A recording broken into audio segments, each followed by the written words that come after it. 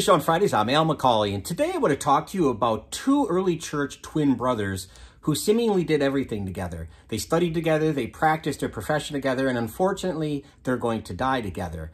I'm talking about those early church martyrs known as Cosmas and Damian. And just as an aside, what great names, Cosmas and Damian. We remember their feast day every year on September 26th. Now, most of what we get about these two comes to us down through the ages in the form of legend.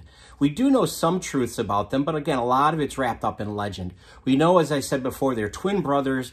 They're from Arabia, and they're going to be skilled physicians. They're going to be just excellent doctors. And because they're Christian, they don't want to turn anybody away. And so they got into the habit of treating people's ailments, and they didn't charge them. Just out of Christian duty, they didn't charge them. And so they both ended up being called kind of a nickname, the Silverless, because they weren't paid anything for these services. It's said by legend, too, that they are the first doctors in history to perform the first transplant. And believe it or not, it was a leg. As the story goes, there was a patient that they had whose leg was gangrenous below the knee, and they severed it, and they were able to take the leg of that relatively healthy leg from somebody who had just passed away, and they attached it. Now, the legend does not go on to say if this worked, if it was successful. We don't even know if it really happened for truth, but it goes to show you, like all legend do, there's some truth. And it goes to show you the lengths to which they would go to try to help their patients, to help people out of Christian service. Now, we don't know a lot beyond that about their lives, but we do know that they were martyred by that infamous Roman Emperor Diocletian right around the year 300. We're not even sure about the year exactly, but we know we figure it's about 300. Diocletian is going to abdicate the throne in 305, so we know it's right around that year. And they're going to be killed. They're going to be martyred with 3 of their brothers. So 5, can you imagine that? 5 family members dying at the same time in the form of martyrdom for their faith. It's pretty remarkable when you think about it. And again, the stories about their death is interesting.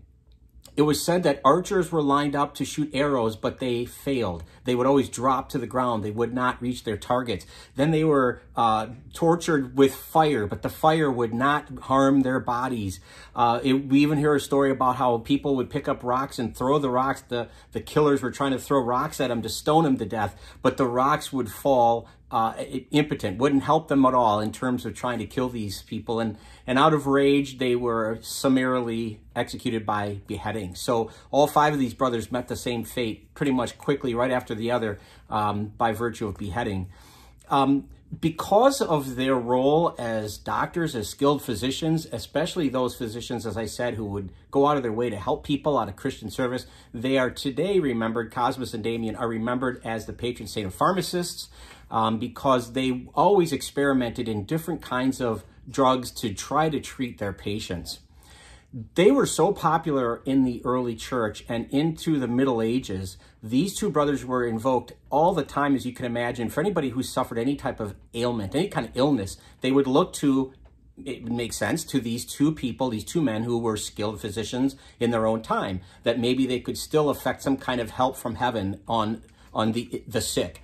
And so they're invoked all the time, and there were so many miracles that attributed to their intercession, especially related to someone who had recovered some health, and there was seemingly no explanation other than the divine intercession, the miraculous intercession of Cosmas and Damian. So powerful, in fact, so important and so influential was their intercession that they were included in the Roman canon of the Mass, in the Eucharistic prayer number 1. Today, we still hear their names, Cosmas and Damian, invoked in that particular place.